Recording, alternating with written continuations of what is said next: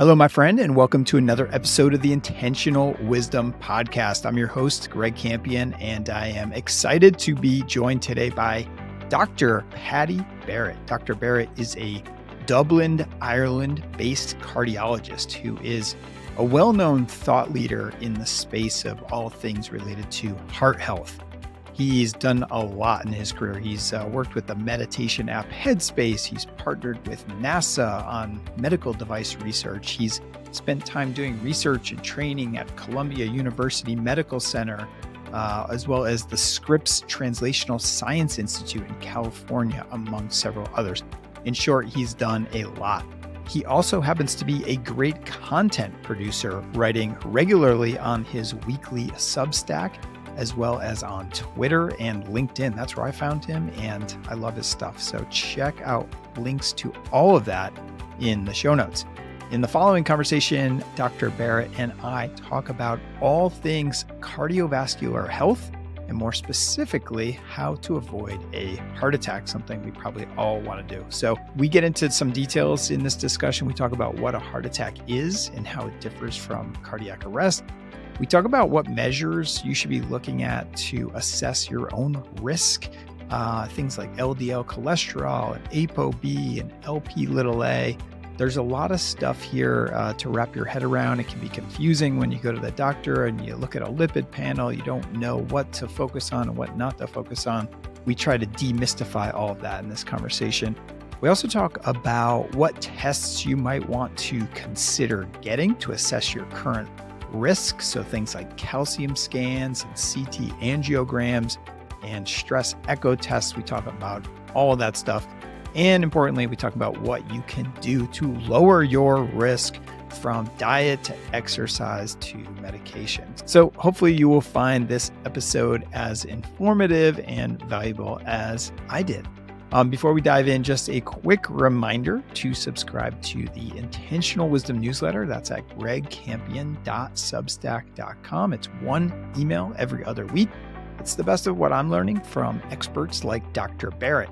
There are lots of numbers and figures thrown around in this episode, so I'm going to try to sum up all of that in this week's newsletter so that you don't have to take notes here on the fly in terms of what your specific apoB number should be. So check that out at gregcampion.substack.com. Finally, if you enjoy the show, please leave a review and a rating on your favorite platform or on Apple Podcasts and Spotify and YouTube and more. Every rating, comment, subscription, all of it, it helps a ton. That's it for my spiel. Here is Dr. Paddy Barrett. All right, Dr. Paddy Barrett, welcome to the podcast. Good to be here. I'm excited to have you here. As I was telling you kind of before we hit record, I've become such a big fan of all the content that you put out on a daily and weekly basis. So I first came across your work on Twitter, where I found you, posting a lot of just super helpful, interesting content on all things, in particular, kind of heart-related health.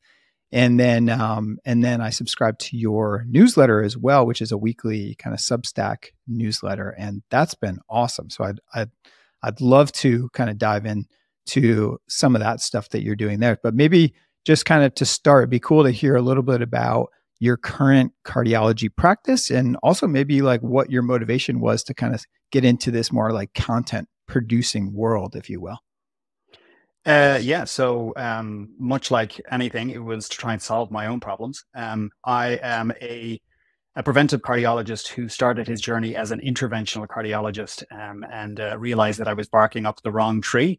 And if you wanted to apply the greatest leverage to make the greatest benefit in terms of cardiovascular health, you need to start way before patients met you on the cath lab table. So that was really my journey, really after kind of 20 years of training and ending up in some of the biggest institutions in the United States, and then realizing that maybe I'd gone down the wrong path. So I, at the very end of my career, had to climb right back down from that podium and somewhat start again on my journey in terms of preventive cardiology. And that's where I end up now in terms of my clinical practice here in Ireland. The publication of any of the material that I do largely was out of my own challenge each day in clinic, that there were certain core fundamentals and topics that I needed to get across to my patients. So there was a lot of repetition of the same questions requiring the same answers. And rather than, spending time going over that same idea or concept or really trying to emphasize a point, I decided I would just put these together in short articles. And these were going to be pieces that I would share with my own patients.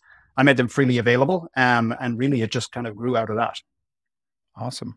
Well, we are all the beneficiaries of that. So I'm going to, for our listeners, I'm going to link to your newsletter and also to your social media handles in the show notes so they can check all of your stuff out there, as I'm sure they will want to after they hear some of your thoughts on these topics. So let's dive right in. I mean, I was tentatively thinking about calling this episode something like how to avoid a heart attack, which, is something that I think we're probably all interested in doing that. But maybe before we get into, things like how do you, measure your risk factors and obviously how do you lower your risk factors, let's kind of define our terms up front, if that's okay. So if you wouldn't mind, can you just describe to me what a heart attack actually is, or in other words, like what's happening in a person's body when they actually have a heart attack? And I think this is a really important set of terms to get correctly, because if you don't set this up correctly, you get lost very quickly in terms of how you're trying to navigate this space.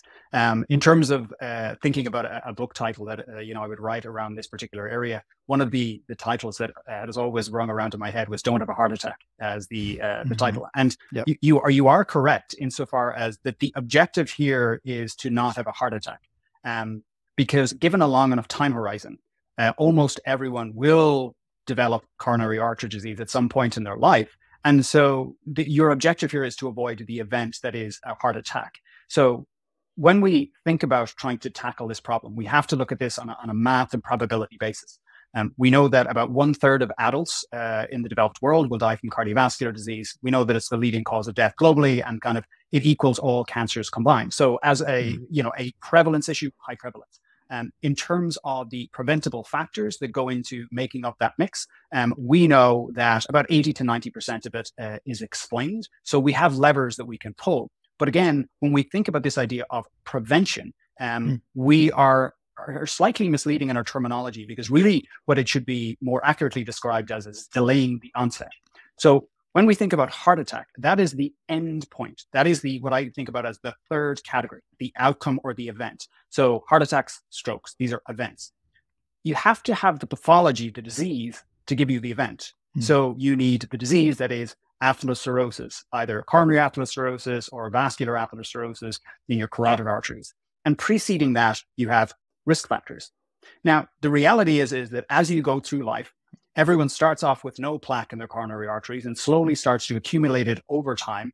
And as I said, given a long enough time horizon, you will eventually develop a significant amount of atherosclerosis and have a heart attack from that. But that might require you living to 200 years of age. The question that a lot of people are always trying to understand is if we think about what is the average trajectory, say for a male or female, where are you on that trajectory?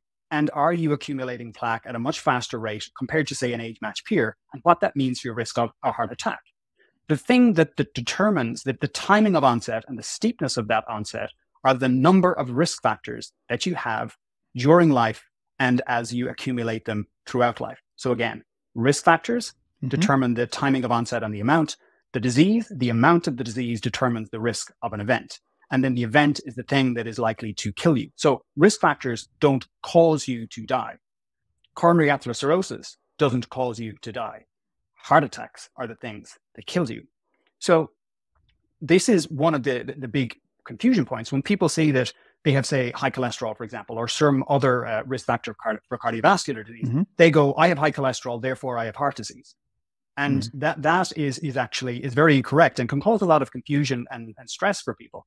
So you need to be very clear. Our objective here is to minimize as much as possible the number of risk factors, to delay as long as possible the timing of the onset of the disease, and to minimize the progression over time so that to delay or avoid in its entirety the onset of an event in your life. And so when we talk about an event, plaque in the coronary arteries is the accumulation of an inflammatory process in the arteries.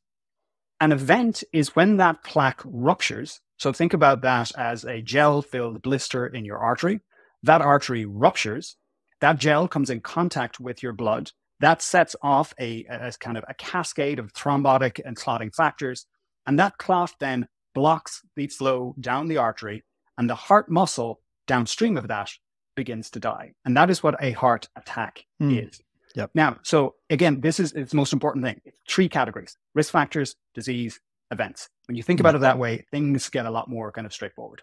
Got it. Okay. That's a great explanation. And then one more, just kind of define your terms question up front. So there probably is still a bit of confusion out there in terms of, how does a heart attack differ from cardiac arrest? Can you just describe that briefly? So what I would say is that if we were to add a 4th extension point onto that, the heart attack is the interruption of blood flow down the artery to ultimately cause heart muscle death. That situation can, but not always, lead to an irregular heart rhythm where the electrical system of the heart fails. And then basically your heart as a muscle or a pump stops working in its entirety. So a heart attack is the most common cause of a cardiac arrest, but not the only cause. And not all heart attacks lead to cardiac arrest. And many heart attacks are even silent and have no symptoms. Right. Okay. And of course, you can have cardiac arrest. Well, actually, this is more of a question. I think you can have cardiac arrest without having cardiovascular disease. I'm thinking about LeBron James's son and the Buffalo Bills player who had cardiac events, but I assume they don't have. So it depends on how you define cardiovascular disease. When people say cardiovascular disease, it's really being used as a shorthand for coronary artery disease. But cardiovascular disease is a much broader umbrella term that includes other genetic conditions like heart rhythm disorders, long QT syndromes, hypertrophic cardiomyopathy. And these are very, very different pathologies. And these are not in that same pathway of risk factors, onset of disease, and then event. So when we talk about this, when we say heart disease or cardiovascular disease, 90% of the time, we're really referring to coronary artery disease. But when you're seeing people have, say, sudden cardiac death in a younger individual, this is rarely about coronary artery disease, and you're dealing with an entirely different animal. Okay, got it. Okay, so I think the focus of our conversation here is going to be broadly about coronary artery disease, which you describe as one of the leading causes of death in the world. So if you think about, it's kind of wild to think about, you have something that's causing 1/3 of deaths among adults, but it somewhat ironically is one of the most preventable causes of death, based on the actions that you take, your nutrition, exercise, et cetera, et cetera. So I want to talk about all that kind of stuff, but let's hit the risk factors. And I guess what I would want to do is talk about, how do we measure our risk? So I think there's a decent amount of confusion out there.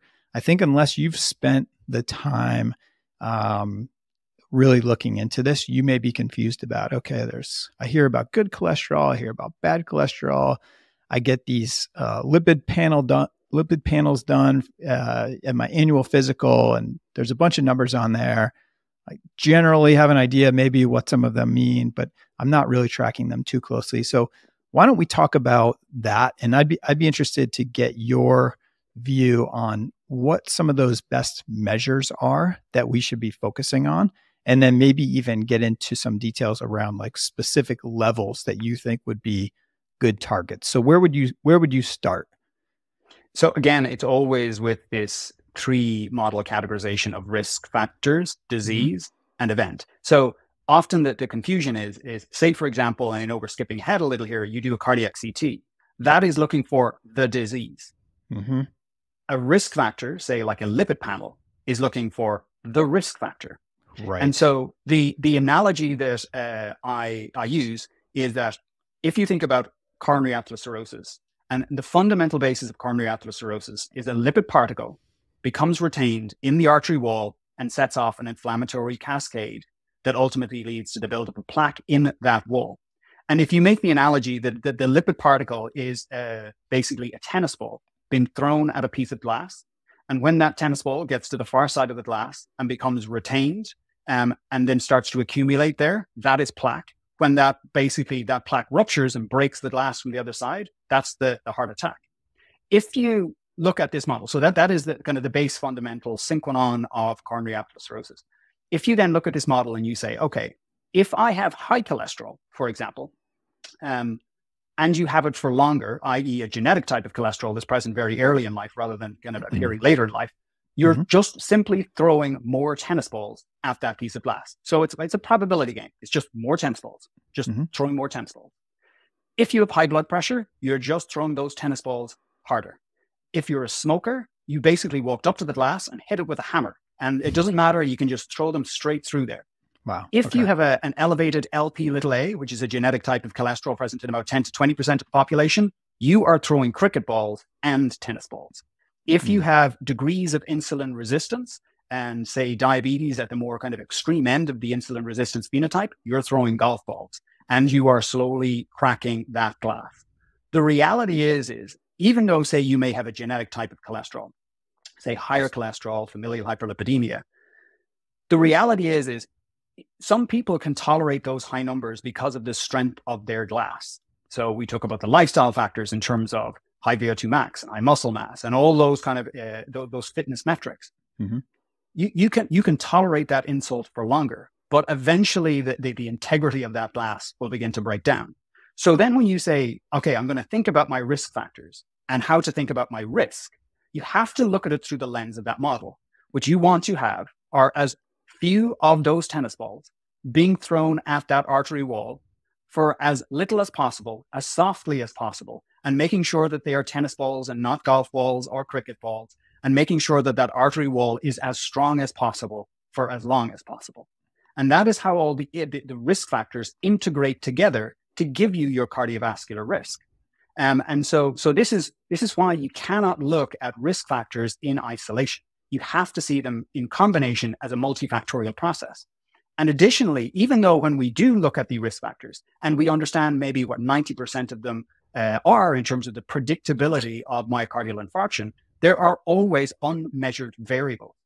So there are certain people who will not have any of the traditional risk factors, so that when you actually then look at their coronary arteries, say with a cardiac CT at an earlier time point, you can often see excess plaque buildup.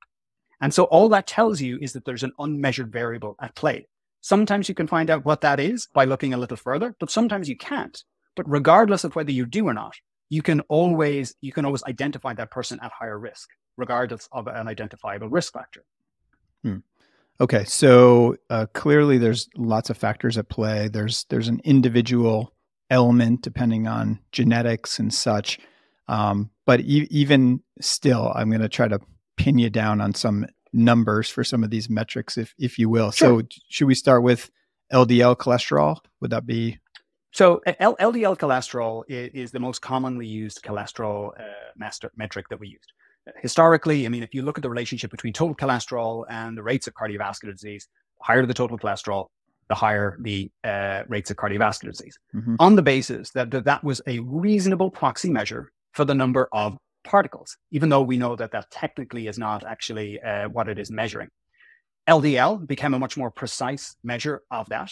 And again, in most populations who are insulin sensitive, using LDL as a proxy marker for the number of particles, those tennis balls, is pretty good. But remember here, we're assuming insulin sensitivity. And if we look at the statistics here, about 88% of the population will have one metric of the metabolic syndrome at least. So therefore, what happens is the accuracy of using measures like total cholesterol or LDL become less reliable when you measure it against the gold standard, which is the number of apoB particles.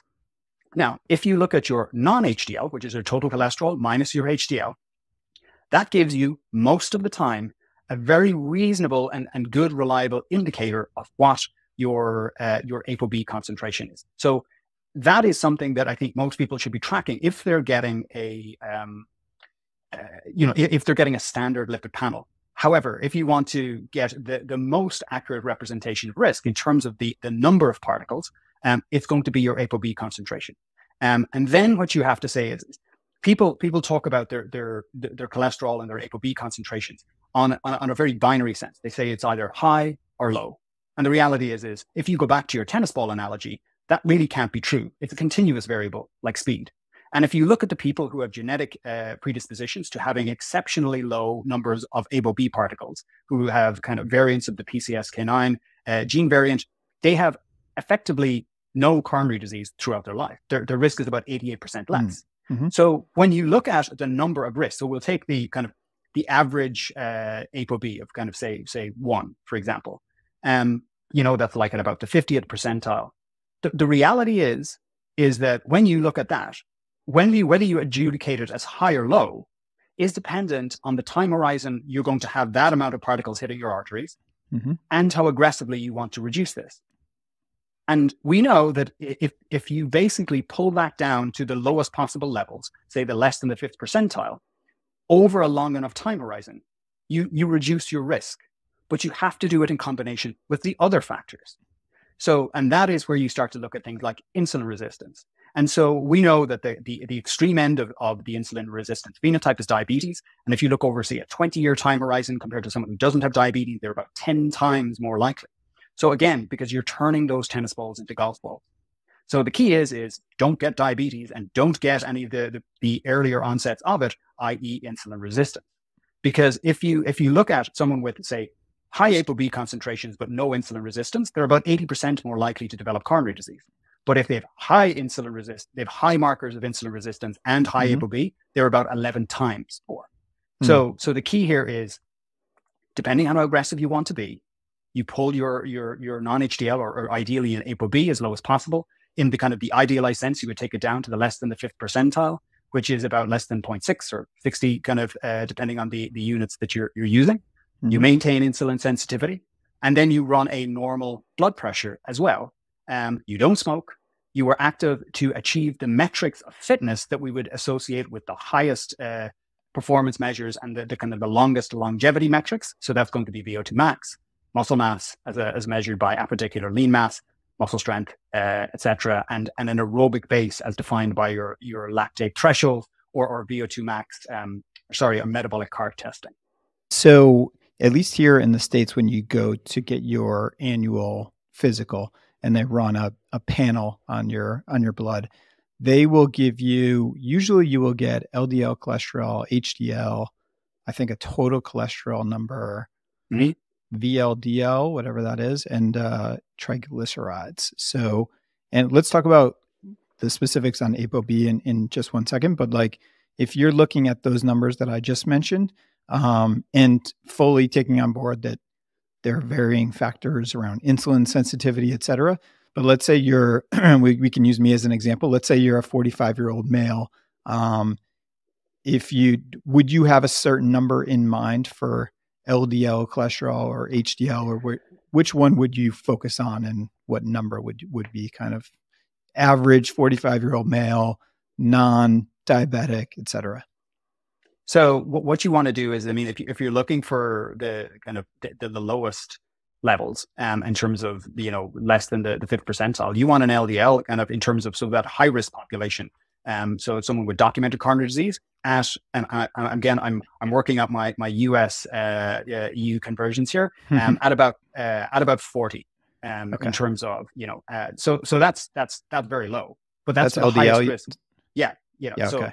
That's going to be, you're going to be pushing very hard, and that's going to require medical therapies for that. But right. the way I do it is again, don't guess in terms of get an apoB and mm-hmm. and actually just, go for kind of the lowest percentiles on that, if that is your objective, mm-hmm. to do that. So the thing is that because most people will not know if they're insulin sensitive or not, so that they're speaking with very low confidence in terms of when they're giving you their standard lipid panel. And mm-hmm. so that is why I tend to use that as the metric. So kind of really what you're looking for is, you want to have your non-HDL at less than the 5th percentile in the idealized sense. Now, I don't know what that is in the US metrics of the top of my head, but you can easily kind of Google that. Mm-hmm. I use the kind of the European ones.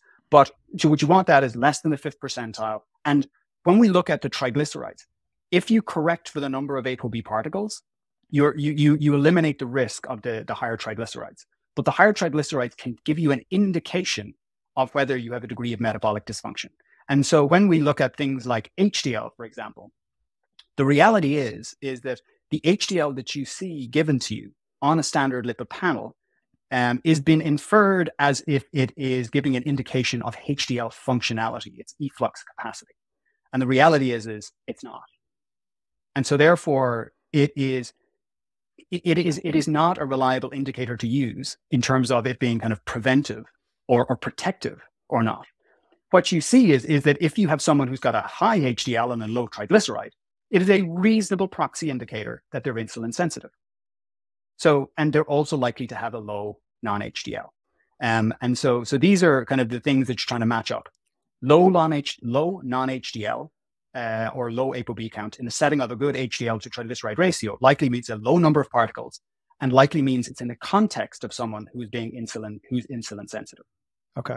So you mentioned 60 being a decent number.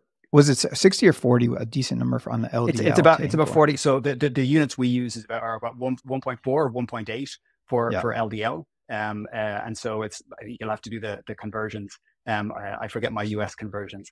Okay. So, well, I'll tell you, so here, I think our broad healthcare standards for LDL is 0 to 99 milligrams per deciliter. And that's going to be about an LDL of less than 3 millimole.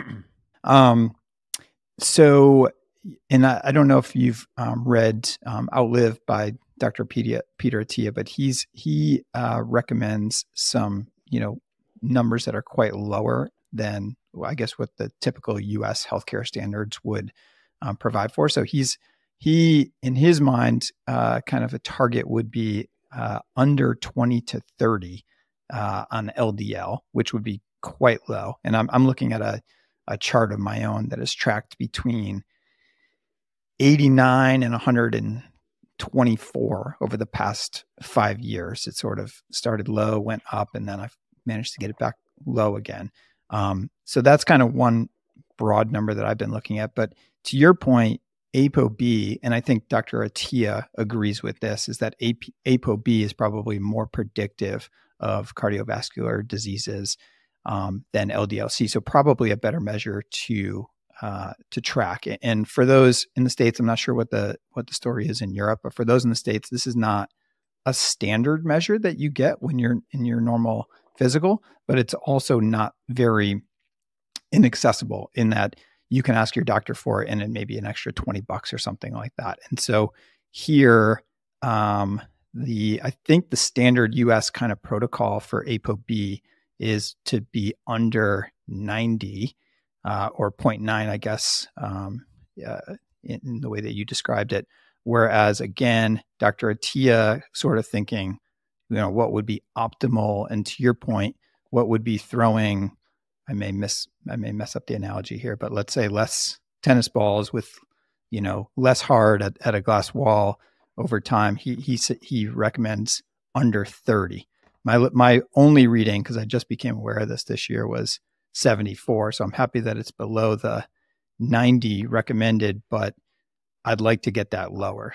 Is that a decent summation, or what do you think about what I just said there? And so Peter's thesis is that if you actually look at, say, if you have what would be considered neonatal, so as you were born, levels of apoB particles, which are being kind of approximated by your LDL, that you can effectively make coronary artery disease an orphan disease.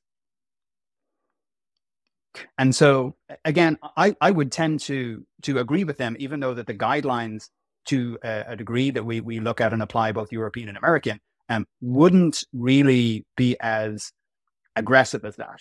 Mm-hmm. But in my view, if you are looking to minimize the most prevalent and most preventable cause of death, where the fundamental process of it requires a lipoprotein particle, and in general, lowering it is incredibly safe to do over long periods of time. And our observational data, and I'm quite specific in my language here, our observational data says that those with very low lifelong apoB particles or LDL cholesterol have some of the lowest incidence of coronary artery disease.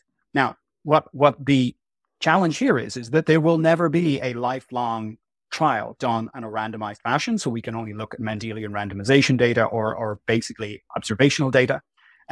And we also have to look at, to get to those levels for most people will require pharmacotherapy. And then you have to juxtapose that against the potential downsides that go with a pharmacological intervention. Because most people will have a genetic floor in terms of where their apoB particles will get to when you actually pull the lever of, predominantly lifestyle factors to get it there. So if your target is to get it to those low levels, you will almost certainly require, for most people, a pharmacological intervention. Okay. But we may be, so let's come to the way we actually get these numbers down in a minute. But I think the point that you're making and that Dr. Attia makes is that basically there's almost like and I've heard you describe it as like a compounding interest effect almost over time. So like the less pressure that you are putting on your system over the longest period of time, the better your potential outcome. I'm sure you can word that better, but. Yeah, well, so I suppose bearing in mind two things, because there's probably people listening to this and saying, listen, well, I heard that cholesterol doesn't cause heart disease. And the thing is it is the fundamental basis of heart disease. The discrepancy comes is that if you look at cholesterol, and we're talking about apoB particles, if you pour the gasoline of diabetes on top of that, then you set a huge fire in place. So the thing is solely looking at this through the lens of lipoproteins is insufficient. We need to manage those as one of the primary risk factors, but we also need to maintain insulin sensitivity as much as possible. And it's the combination of those two things together. And so really you're looking to kind of minimize this as much as possible. So we know that it's safe to lower these to the apoB concentrations to low levels. For most people, it will require a pharmacotherapy. For some patients, they will be intolerant to them. For some patients, it's not an issue. And so you have to say then to yourself, you have to say, listen, where am I on this risk curve for this variable? Over what time horizon is this likely to be an issue? And we know that if you lower it earlier in life, you get a greater magnitude of benefit. And the compound interesting component is that if you're throwing those tennis balls and you're lodging them in the artery wall, if you're just still throwing the same number of tennis balls, so here you've got a static 50th percentile apoB or LDL, so it's kind of average, not particularly high, not particularly low, the plaque is still accumulating. So even though your cholesterol isn't going up and up and up and up and up, you've got the same number been thrown in. So, but the actual deposit is getting bigger and bigger and bigger. And it's when that deposit of atherosclerosis reaches a sufficient size in the context of other risk factors, then it ruptures. So as you reach kind of a threshold of risk, over time, risk starts to increase exponentially rather than on a linear basis. And so, from my perspective, it's just, I look at it as a bit of a no-brainer. If you're very serious about reducing the most prevalent cause of preventable death, this is just one of the easiest ones to take off the table. Now you can go a long way through nutritional approaches. And some people, when they pull those levers, will have very meaningful reductions in those concentrations. But for some people, it just won't, or that degree of a lifestyle intervention is going to not be sustainable over very long periods of time. Okay. If you had to pick one of the measures that we just talked about, would apoB be the one that you would focus on? Yeah, I think for most people, I mean, there are obviously small cohorts of patients who have specific disorders of triglycerides and a kind of a variety of genetic disorders. But for most people, you're looking at the number of apoB particles. And if you're going to be very aggressive about it, you want it below the 5th percentile, which is going to be 60 or 0.6, depending on the units that you're using. And then what you want to do is you want to match that in the context of being normotensive and insulin sensitive. Okay. Yeah, actually, my last guest, we talked a lot about insulin sensitivity. And in fact, I'm wearing a CGM at the moment. So learning all about how different foods impact my own blood glucose levels, which has been kind of a fascinating little journey to be on. One other measure in our blood that we didn't talk about before we move on here is Lp(a), which I don't want to pass over. So can you just describe what this is and why it's so important to be aware of your level? So Lp(a) is the most common serious genetic cholesterol disorder in the population. It affects about 10 to 20% of the population, depending on the ethnicity. And fundamentally, I mean, being very precise or technical, it is not actually a cholesterol disorder. It's to do with your apoA1. So there's basically, if you think of the apoB particle as like a tennis ball, the tennis ball has a tail, and that tail is called a Kringle repeat.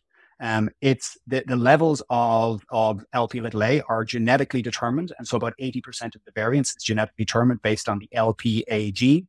And so this is something that, say, 1 in 5 people have very high Lp(a) levels, and that very high Lp(a) level puts them at considerably higher risk of early coronary artery disease, cerebral vascular disease, stroke, and peripheral artery disease, in combination.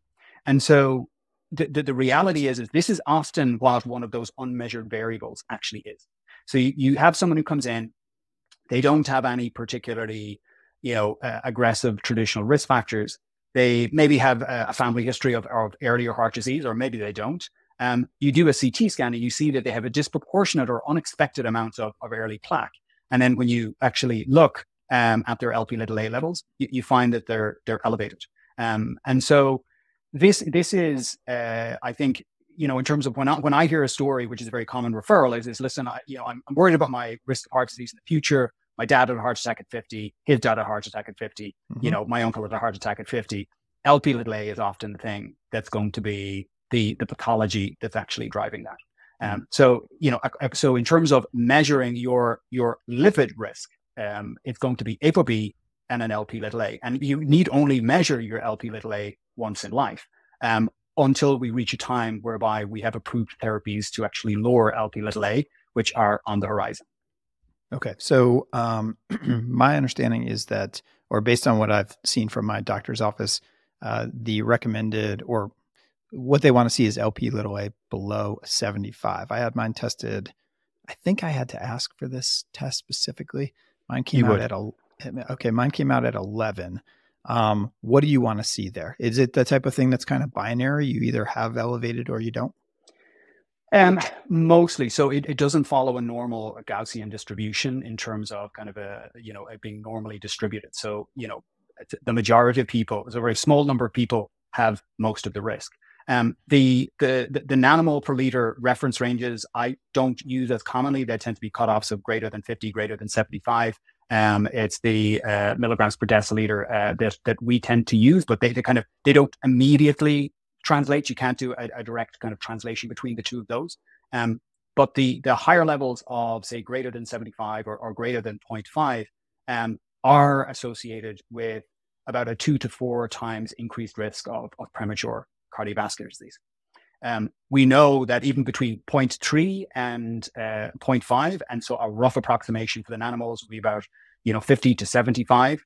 There is incremental risk also. And so again, there is a continuous variable element to this. The challenge with Lp(a) is people will say, listen, there's no approved therapy, so why should I actually test it? So, and this is the classic pushback that patients will get in their doctor's office when they go in and do this. And quite frankly, that's nonsense. Even if there were no way to reduce risk, which there is, even using standard therapies, the bottom line is patients are asking for an answer and they deserve one. Secondly, it gives an explanation as to what might be causing significant pathology and mortality in a family. You can then identify and cascade screen certain individuals. It often acts as a deal breaker in terms of whether or not to treat, say, someone with a pharmacological therapy, or in terms of they're on the fence about starting an antihypertensive or starting a lipid lowering therapy. It's always the thing that, in my view, is the deal breaker.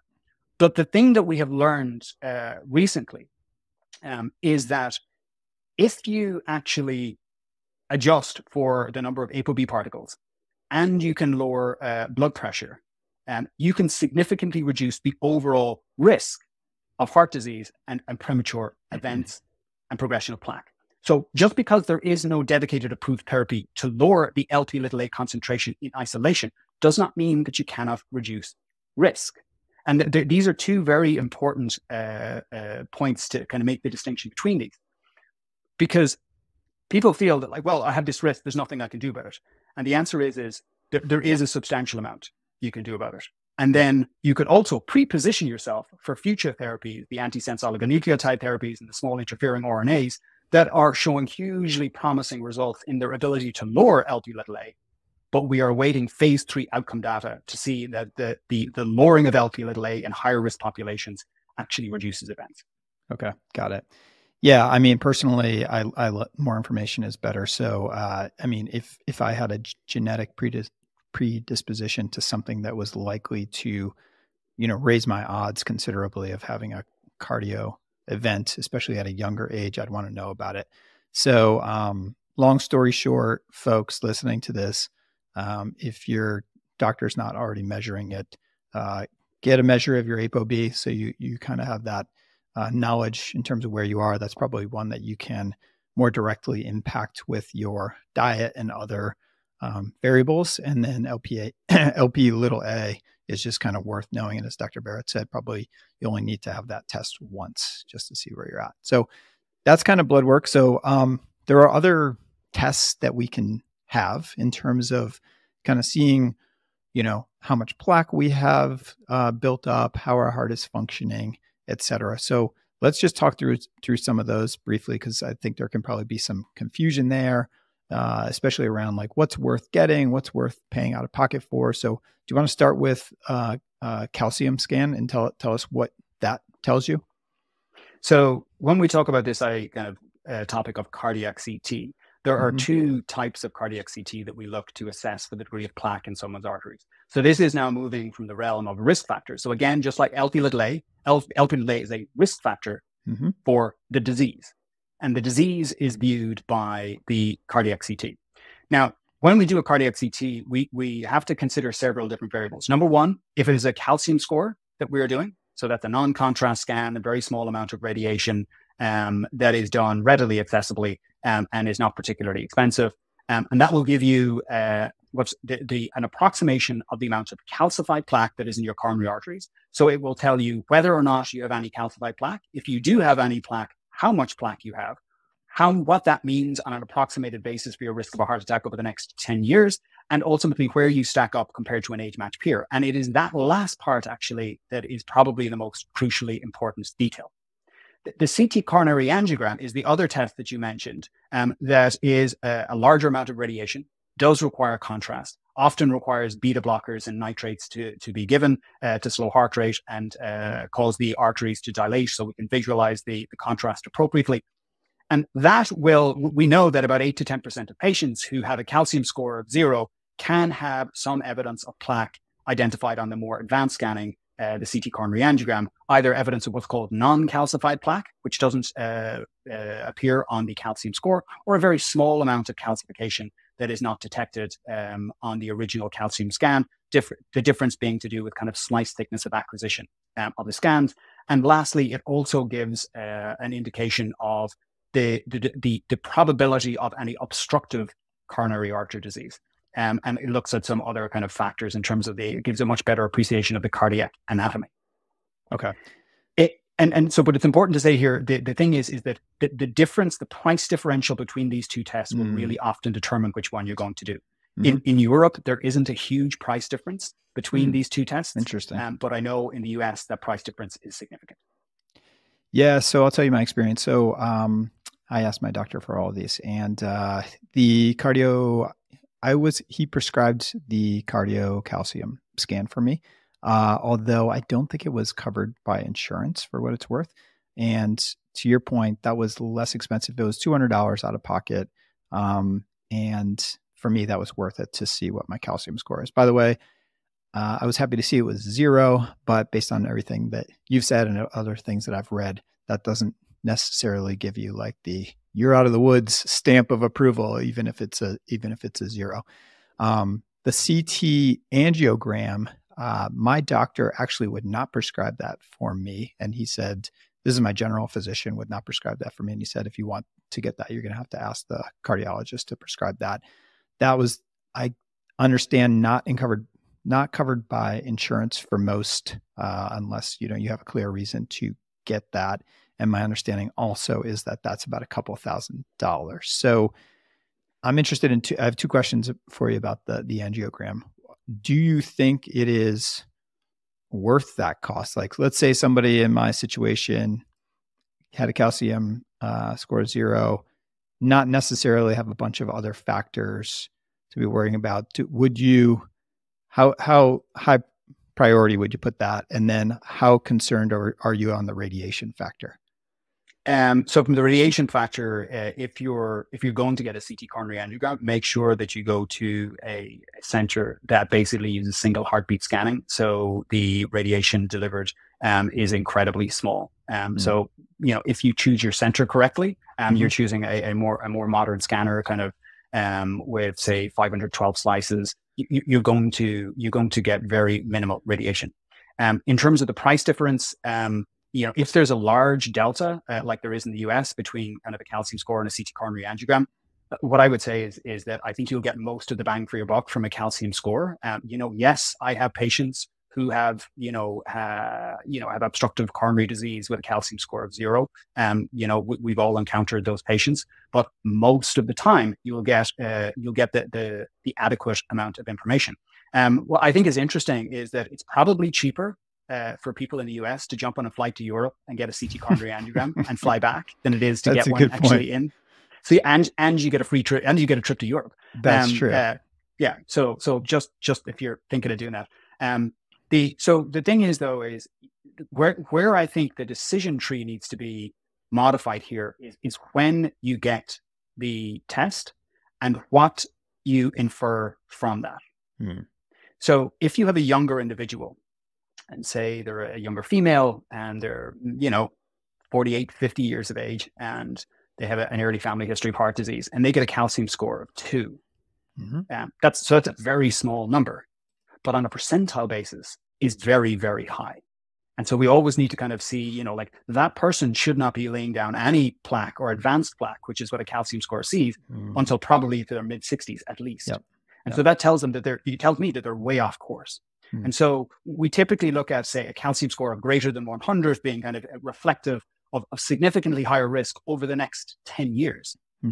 But the reality is most people who are getting these scans have many more 10-year blocks remaining. So if we have to kind of adjust our thinking around that. And so this is where you need to work out on a kind of percentile basis where you are for this. And sometimes you have to use the actual percentile calculations aren't immediately available. So you have to do a little bit of digging for this, particularly if you're scanning someone who's less than 45 years of age. The easy test is you scan someone, say who's like 55-year-old male, and they've got a calcium score of 200. That's kind of easy. It's like, listen, you've got a significant burden of coronary disease. The bang for buck that you're going to get by going on, say, lipid-lowering therapy and stabilizing that plaque is quite substantial.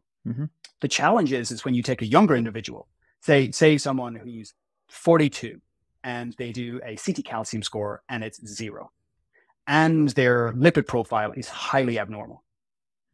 And so what you're saying is their lifetime cardiovascular risk is elevated, but their 10-year cardiovascular risk probably isn't that high. So therefore, you have to have this is where it comes down to your kind of your preference in terms of. So say you have likely a familial hyperlipidemia phenotype, you genetically high cholesterol, you've done kind of the lifestyle stuff, you've really tried to make an effort, within kind of a reasonable range, and you're not making a kind of a considerable dent on your lipid profile. And the question is should I go on a lipid lowering therapy? The reality is over what time horizon are you trying to make a difference? Because if you have someone with a calcium score of 0, their risk of an event over the next 10 years is very, very low, in the order of probably less than 2%. So therefore, the ability to make a dent on that with anything is very modest. But the reality is you're not really interested in the risk of the next 10 years. You're interested in the risk over the next 50. And that is where you get real spreading of the curves kind of later on. So this is often a much more kind of difficult conversation in terms of optimization of risk factors in the setting of someone, say, who's 42 years of age and, male or female, but they have high blood pressure, they've kind of higher lipids. They're going to go, well, it's great. I have no evidence of plaque in my coronary artery. It was like, no, you've no evidence of the disease yet, Mm-hmm. but we wouldn't expect you to have any evidence of the disease. Yeah. But you still have several of the risk factors. Yeah, I think that's one of the biggest challenges we face here in the US anyways. And I would imagine the same is true in Europe, is that, the healthcare system and certainly insurance are kind of set up more for what do those 10-year risks look like. But I'm sitting here at 45 years old as an example and concerned with a much longer time horizon than that. And to your earlier point around, the number of tennis balls you're throwing and how hard you're throwing them and how over what time period you're throwing them, this is a cumulative game here. This is not a point in time game. So that's why personally I'm so interested in measuring all of these things now and seeing where I'm at and proactive, not waiting for that calcium score to be something other than 0 before kind of proactively taking measures to lower the risk. But this goes back to the fundamental model, and this is, I suppose, what Peter Attia talks about, is that if you look at our healthy centenarian population and you compare them to ourselves and you ask, what do we die from and what do they die from? Mm-hmm. Broadly, we will die as an adult in the developed world from either cardiovascular disease, cancer, or dementia. If you're a non-smoker, clearly if you're a smoker, the chances of respiratory diseases and lung cancer goes through the roof. But if you take someone who's remotely interested in their health, they're probably not going to be a smoker. So cardiovascular disease, cancer, dementia. If you look at healthy centenarians and you ask, what is it that they die from? They die from mostly the same things: cardiovascular disease, cancer, and dementia. The key difference between them and us, they get those conditions on average 20 to 25 years later than everybody else. So if your model is the healthy centenarian, your priority and your goal has to be to delay the onset of a major chronic disease, either cardiovascular disease, cancer, and dementia, by 20 to 25 years. And you can only do that by aggressively managing the risk factors. So therefore, waiting for your calcium score to be abnormal before initiating an aggressive approach to managing your risk factors is not applying that model. Well said. Okay, the last one, stress echo test. I just had one. I sent you the results, probably too much information shared here, but what are your thoughts here? Is this something that is worth getting? And for what it's worth, I think in the US, I want to say it was something like $400 out of pocket. But then again, I asked my doctor to prescribe me this, and I was not, for insurance did not deem my risk or whatever profile worthy of needing it. So what are your thoughts there? I would say probably take the $400 and buy yourself and your partner a really nice Michelin star restaurant meal. Okay. Well, that's ship has sailed already, but go ahead. So, well, I'm being tongue in cheek. So the reality here is you have to ask, what question am I trying to answer, and how is it going to change how I make a next step or decision? And so when you're doing a stress echo, you're ultimately answering two questions. One is you're getting standard echo, so you're getting a functional evaluation of your heart, so cardiovascular anatomy, valvular function, etc. And so that's you're getting a standard echo in there. The stress echo part of it is basically a functional test looking for the presence of changes on the heart that would indicate obstructive coronary artery disease. Okay, so really, kind of the stress echo, if you think about it, what you're looking for is you're saying, I believe with a reasonably high degree of pretest probability that this person has obstructive coronary disease, and I'm going to use a functional study on this individual to see whether there's any degree of ischemia, as manifest typically on a stress echo by changes in the way that the wall kind of moves after, say, the dobutamine or whatever agent is given. But then you have to ask yourself, what am I going to do with that information? Now, you might say, well, I now kind of identified that I have obstructive coronary disease. And you go, okay, but your priority here is managing the disease, which is a disease of biology. So you're going to maximize all your risk factors, make sure you're on the appropriate medical therapy for chronic coronary syndromes.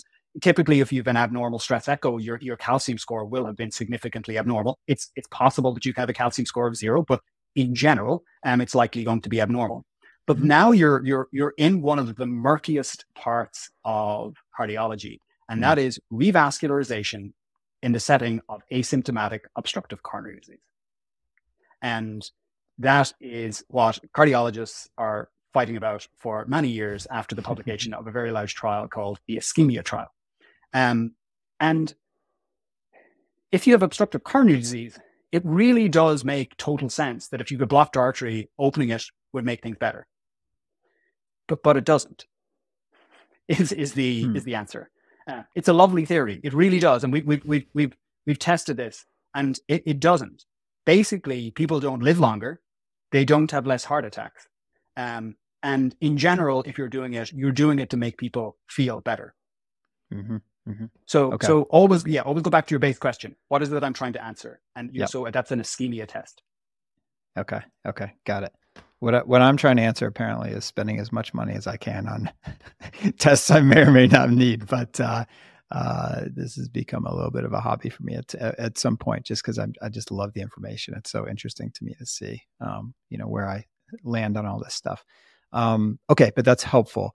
So I realize we're sort of running a bit low on time here, but we talked a lot about, the different risk factors, how to measure them, and then just talked about the, how you can assess kind of how far this disease has progressed, assuming that you've got signs of it. So let's talk about what you can do to move the needle. So let's say I listen to this podcast and I say, okay, I want to focus on my apoB. I want to understand what that number looks like, and I want to start seeing what I can do to lower that number. What have you seen that is proven to work?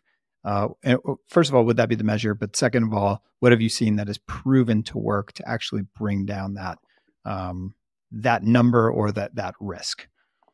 So what I would start with is I think the apoB is obviously very, very important in all of this, but I think you need to look at kind of the highest levels in terms of your overall health, in terms of your longevity. We know that physical fitness is probably one of the biggest determinants of that. And so that is, again, going back to the integrity of the glass. And so we know that those with the highest levels of VO2 max in the elite ranges, about top 2.5%, and that's for a normal population, not kind of the Olympian population, are about 6 times less likely to die on average over a 10-year time frame compared to someone in the bottom 25%. We know that there's significant advantages to running higher levels of muscle mass and muscle strength, and we know that the other major factor is your insulin sensitivity. So always ask yourself, where am I on an insulin sensitivity, insulin resistance continuum? And everyone's on some part of that scale. And so in terms of, putting a kind of a package of things together, the way I would look at it is say, listen, number one, how aggressive do I plan on being? Number two, over what time horizon do I want to make a difference? And if you're trying to be the most aggressive as possible over the longest time horizon, you want an apoB at less than the 5th percentile. You want a normal blood pressure for as long as possible. And that is 120-ish or below for a systolic blood pressure over your lifetime, ideally gotten there through lifestyle means, but if needed later in life through pharmacotherapies. You want to run a VO2 max kind of at least above the kind of in the top 25th percentile. At least you want above average. Same with muscle mass, muscle strength. The same in terms of insulin sensitivities. You want an objective measure of insulin sensitivity. And these are kind of the constellations of tests that you're going to aggregate to minimize the timing of the onset of the disease. Thank you for that. That's I love that kind of holistic approach. So for me personally, some of the things that I'm focusing on are, one is I've been meaning to get a DEXA scan, but I'm going to do that, and I'm kind of tentatively thinking about getting a DEXA scan either annually or even twice a year to understand what that body fat percentage is, what that visceral fat makeup is. Two would be the VO2 max. I've not officially had my VO2 max measured, but I have some approximations, and the Apple Watch gives you a number. Who knows how accurate that is? But that is something I'd like to get tested annually. And then I would say apoB as well. So those are like 3 things that personally I'm looking at and want to get measured on a somewhat regular basis, because my philosophy is, kind of what gets measured gets managed. And so I like the idea of having these, let's say just a few numbers that I can kind of measure myself against. And I presume some of them will drift and maybe get a little worse with age. But if I can have a target to aim at, that really helps me. What do you think about that approach? Yeah. I mean, in terms of, you have to do that model of asking yourself, what is it that you want to be doing at 85 years of age? And if what you want to be doing is kind of more than average for most 85-year-olds, you need to be more than average for your current age. Yeah. And so when someone says, listen, I'm okay in terms of my risk parameter is at the 50th percentile, and you go, okay, that's the mean of the population, that's average. The average age of heart attacks in males is 65, and the average age of heart attacks in females is 72. Average is not a safe place to hang out. And again, it depends on your goals. People will say to me, listen, what do you say to the person who's sitting at home, smoking cigarettes, eating packets of Doritos, and, doing no exercise? My answer is I'm not your mother, and you could do whatever, you do whatever you want to do. But if you want to achieve kind of those higher performance metrics, I'll help guide you there. And so it's about setting out what your goals are and then working backwards to see where you need to be now to achieve those goals. And I just want to add one other thing just about the calcium scoring. Because you can get this out of pocket in the United States, you can walk in and get a CT calcium score. What I will say is younger individuals who are getting it, one thing you need to be very careful about before getting it is that if you have an early family history of heart disease, you get a CT calcium score and it's grossly abnormal or even mildly abnormal for kind of a 40-year-old male or female. You need to make sure that your life insurance is all sorted out before that you've got this. And you need to make sure that your mortgage life insurance is all sorted out. You need to make sure that you do not hand a life insurer a major stick to beat you with and give you no opportunity to get life insurance for this. So be careful is all I will say. That did not cross my mind, but that makes a ton of sense. That could be a potential downside of getting a test like that. But so great call there. Okay.